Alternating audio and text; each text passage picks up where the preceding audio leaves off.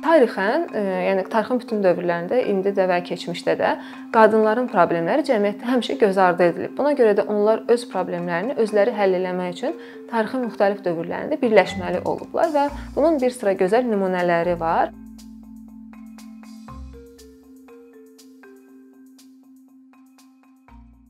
Cəmiyyətdə insanlar müxtəlif əlamətlərinə görə qruplara bölünə bilirlər. Bu əlamətlərə məsələn onların dili, irqi, dini, sosial statusu, gəlir səviyyəsi və s. aid ola bilər və konkret cəmiyyətdən asılı olaraq bu qruplar həssas hesab oluna bilər. Bu həssaslıq özünü nədə göstərir? Məsələn, onların hüquqlarının pozulmasında, yaxud bir qrupun digər qrupla müqayisədə imtiyazlarının daha aşağı olmasında.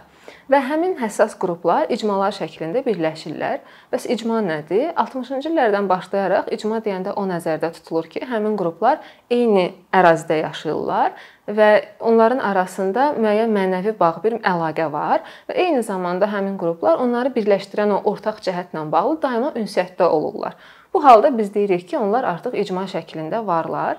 Amma icma olmaq hələ təşkilatlanmaq demək deyil.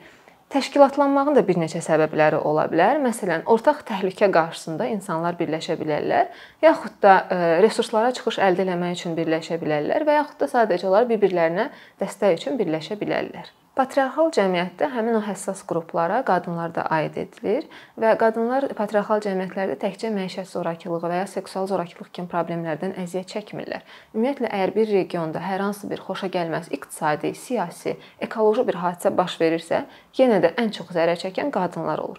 Məsələn, müharibə, iqlim dəyişikliyi, su və ya ərzaq çatışmazlığı, bir ərazidə deyək ki, təhsilə, səhiyyəyə çıxışın zəif olması və s.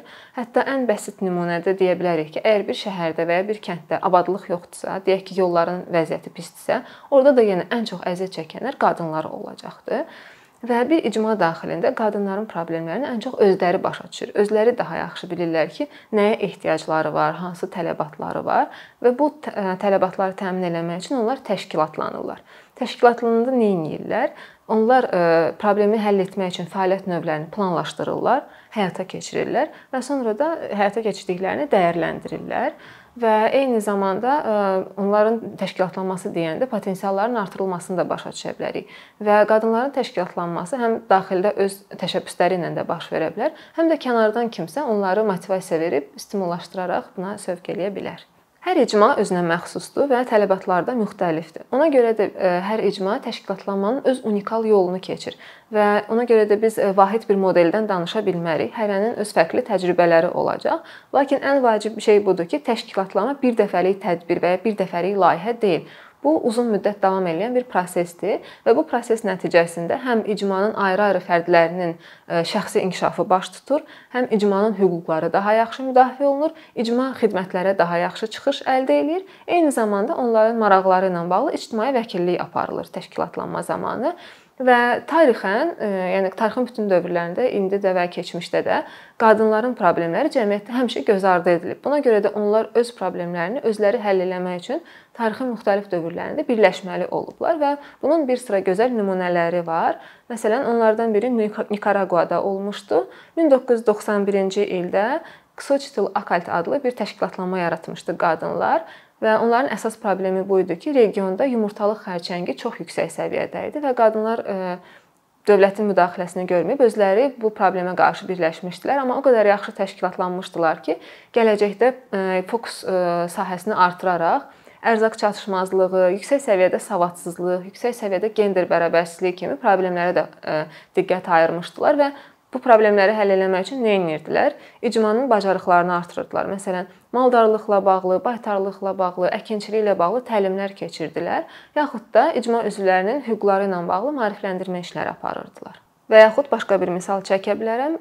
1998-ci ildə Miç qasırğası baş vermişdi və Hondurasın Karib dənizi sahillərində Garifuna adlı bir tayfaya yardım gəlib çatmamışdı. Və beləliklə qadınlar öz ehtiyaclarını ödəmək üçün, ərzaq çatışmazlığı problemlərini həll etmək üçün özləri təşkilatlandılar və təbii fəlakətlər üzrə bir komitə yaratdılar. Məsələn, əkinçilik üçün toxum bankları yaratdılar, torpaq eroziyasının qarşısını almaq üçün meyvə ağaclarını əkməyə başladılar. Hətta icmanın təşkilatlanması o qədər uğurlu oldu ki, icma qasırğadan əvvəlki vəziyyətindən daha yaxşı vəziyyətə gəlib çatdı. Hətta yerli hökumət də onların fəaliyyət planları ilə maraqlanmağa başladı və hesablaşmağa başladı. Yaxud başqa bir misal çəkə bilərəm. 2000-ci ildə Tanzaniyada Masai qəbiləsindəki qadınların təşkilatlanması onları iki əsas problem narahat eləyirdi. Birinci, icma daxilində olan gender bərabərsizliyi. İkinci də həmin dövrdə ölkədə ciddi radikal dəyişikliklər baş verirdi və onlar bu dəyişikliyin fonunda Masai qəbiləsinin həm mədəniyyətini, həm də dilini qorumaq üçün təşkilatlanmışdılar və qadınların öz aralarında təşkilatlanmasına daha çox nümunələri biz Hindistanda görə bilirik. Məsələn, onlardan birini misal çəkim. Vardhini adlı bir təşəbbüs yaratmışdı qadınlar. Vardhini hərfi olaraq böyütmək, bəsləmək, inkişaf eləmək, tərbiyələndirmək deməkdir. Və o qadınlar nə edirdilər? Onlar bir ştat götürüblər, Maharashtra ştatını və onun bir xəritəsini hazırlayıblar. Və hər kənddə nəyə ehtiyacı var qadınların, nə çatışmır, nələr etmək olar, bunu müəyyənləşdiriblər və 5-5, 10-10 qruplarla müxtəlif kəndlərə səfər eləyirlər. Orada həssas qruplar olan qadınları tapırlar. Məsələn, dul qadınları, tənha qadınlar, əlilliyi olan qadınlar və ya başqa problemi olan, məsələn, yoxsulluğu olan qadınlar. Onları bir araya toplayaraq onları da elə yerindəcə təşkilatlandırırlar və onların iqtisadi dayanıqlığını təmin etmək üçün müxtəlif bacarıqlar öyrədirlər. Məsələn, tikiş tikmək və ya saxsı qablar düzəldib satmaq və s. Və bu təşəbbüs həm özü bir təşkilatlanmadır, həm də yerli qadınların kəndlərdə təşkilatlanmasına da səbəb olan bir proyektdir. Və hal-hazırda da o qədər böyüyüblər ki, 660 üzvləri var onların. Qadınlar bəzən çox kiçik qruplarda təşkilatlana bilirlər. Məsələn, 2 və ya 3 nəfərlə də mümkündür və ya icmanın daxilində bir nəfər aktiv şəxs hər kəsi tətiyləyərək təşkilatlanmağa sövq eləyə bilər və ilk başlarda çətinliklərin olması çox normaldır. Məsələn, başqa təşkilatlarla əlaqələrin zəif olması və ya hansısa bacarıqların çatışmaması. Çox nadirən həssas qruplar zəruri peşəkar bacarıqlara sahib olur və ya güclü təşkilatlarla əlaqələri olur. Bütün bunlar hamısı prosesin gedişatı zamanı öz təcrübələri ilə öyrəniləcək bir şeydir və buna görə narahat olmağa dəyməz. Və mən fikir vermişəm ki, Azərbaycanda qadınlar əsasən məişət zorakılığı, qadına qarşı ümumən zorakılıq, qətllər və sair mövzuda daha çox təşkilatlanırlar və onlardan biri də bizim bir zamanlar 2018-ci ildə yaratdığımız Ağzolaq təşəbbüs qrupu idi və biz də ölkədə baş verən hadisələrə təcili cavab olaraq spontan bir şəkildə təşkilatlanmışdıq. Və bizim təşəbbüs qrupumuz icmanın iyanələri hesabına zərər çəkən qadınlara yardım göstərirdi. Bu yardımlar həm psixoloji, həm hüquqi yardım idi, həm də ehtiyacı olanlara sığınacaq şəklində yardım etmək demək idi. Və bir şey qeyd eləmək vacibdir ki, qadınların təşkilatlanması gələcəkdə hərəkatın yaranmasına səbəb olur. Hərəkatlar isə qanunların və konvensiyaların qəbuluna gətirib çıxarır. Bu isə bir ölkədə ümumilikdə siyasi dəyişikliklərə səbəb olur. Təşkilatlanma bu və ya digər hadisələrə təcili reaksiyanı təmin eləyir. Nəzərə almalıyıq ki, insanlar problemlər qarşısında təşkilatlanırlar. Bu isə o deməkdir ki, onlar zərər çəkəndir. Lakin öz taleylərini öz əllərinə alan və öz gələcəklərini özləri müəyyən edən zərər çəkənlərdir və təşkilatlanma onların cəmiyyətə olan bir güc nümayişidir. Və təşkilatlanma onların gələcəyə olan inamını artırır, çarəsizlik duyğusundan xilas eləyir və bir ümid formalaşdırır. Və insanlar təşkilatlanmaya nə qədər çox cəlb olunurlarsa, onların problemlərin öhdəsindən gəlmək potensialları da bir o qədər yüksəlir. Və icmalar təşkilatlandıqda onların aktiv, çətinliklər qarşısında dik duran bir obrazı yaranır və bu da həm də özünə hörmət hissini artırır. Lakin Azərbaycanda qadın təşkilatlanmasının yeganə nümunəsi Ağzolaq deyil. Məsələn, 2019-cu ilə qədər Azərbaycanda qadın mövzusu və gender mövzusu əsasən QHT-lərin nəzarətində idi. Lakin buna təşkilatlanma deyə bilmirik, çünki QHT-lər donorlar tərəfindən maliyyələşirdilər və qapalı hansısa tədbirlər həyata keçirirdilər və çox vaxt əksər qadınların bu tədbirlərdən nə məlumatı olmurdu, nə də belə QHT-lərin varlığından xəbəri olmurdu. Və nəhayət 2019-cu ildə resurslara çıxışı olmayan, müxtəlif təşkilatlardan yardım əldə edə bilməyən qadınlar öz etiraz səslərini ucaldaraq öz aralarında birləşməyə, birliklər yaratmağa və mübarizə aparmağa başladılar və onların da əsas narahatçılığı məişət zorakılığı, qadına qarşı olan gender ayrı-seçkiliyi cəmiyyətdə və qadın qətilləri mövzusuydu. Və 2019-da formalaşan bu təşkilatlanma növbəti illərdə hərəkatın formalaşmasına gətirib çıxartdı və bugünkü gündə biz rahatlıqla deyə bilərik ki, Azərbaycanda qadın hərəkatı və ya feminist hərəkatı mövcuddur. Bunun isə sosial-siyasi atmosferdə olan o dəyişikliklərə səbəb olmasını hal-hazırda da görə bilirik.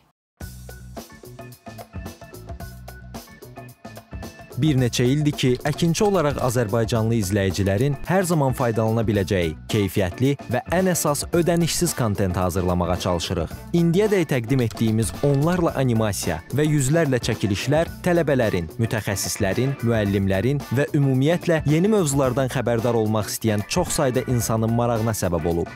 Bu illər ərzində hazırladığımız videolar təhsil, texnologiya, ictimai fəallıq, iqtisadiyyat, gender bərabərliyi, ətraf mühit, ifadə azadlığı, hüquq, demokratik inkişaf, mədəniyyət və digər mövzuları əhatə edib. Məqsədimiz çoxlu baxış gətirən deyil, çoxlu fayda gətirən videolar hazırlamaqdır. Amma bu, düşündüyümüz qədər asan deyilmiş. Gördüyümüz iş kifayət qədər resurs, əmək və təbii ki, davamlılıq tələb edir. Bu səbəbdən Patreon platformasından istifadəyə başladıq. Əkinçinin Patreon hesabının populyarlaşmasına çox böyük ümidlərimiz və gözləntilərimiz var. Bəziləriniz Patreon haqda ilk dəfə eşidirsiniz. Əslində, çox sadə izahı olan bir platformadır. Təsəvvür edin ki, siz rəssam və ya musiqiçisiniz. Sosial şəbəkələrdə sizi izləyən, işinizi bəyənən çox sayda insan var. Patreon platforması sizə imkan verir ki, izləyicilərinizin könüllü aylıq ödənişləri sayəsində işinizi davam etdirəsiniz. Sərgi, konsert zallarından asılı qalmayasınız.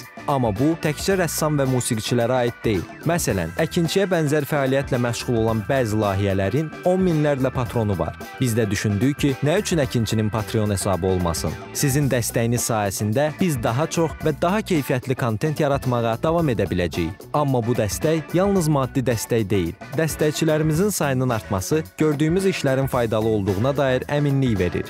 Patreon platformasından istifadə çox sadədir. Hesabınızı açırsınız, sizə uyğun dəstək növünü seçirsiniz və Patreon özü hər ayın ilk günü kartınızdan seçdiyiniz dəstək növünə uyğun ödəniş tutur. Bu qədər. Sonda onu demək istəyirik ki, dəstəkçilərin sırasına qoşulmaq istəyən, amma məhdud imkana görə bunu edə bilməyənlər narahat olmasın. Daha öncə dediyimiz kimi, bizim əsas məqsədimiz daha çox insanın hər zaman faydalana biləcəyi keyfiyyətli və ödənişsiz kontentin yaradılmasıdır. Bunun üçün mütləq patronumuz olmalısınız deyə məcburiyyət yoxdur. Amma imkanınız patron olmağa çatırsa və bizim işimizi bəyənirsinizsə, patronlarımızın sırasına qoşulmağınız bizim üçün çox önəmlidir.